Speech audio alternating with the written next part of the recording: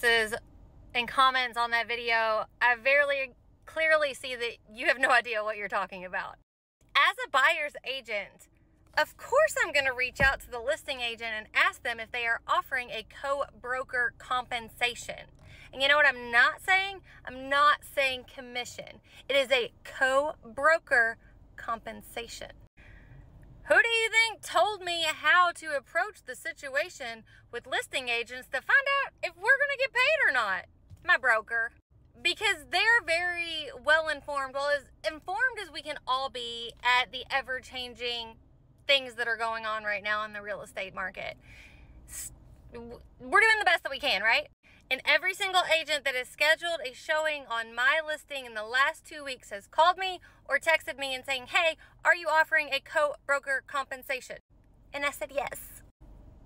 Because if you're working with me, you're going to pay that co-broker commission because we want buyer's agents to come bring buyers to your house. I think you, like a lot of the public, is very misinformed as to how this works and how real estate works in general, because commissions have always been negotiable.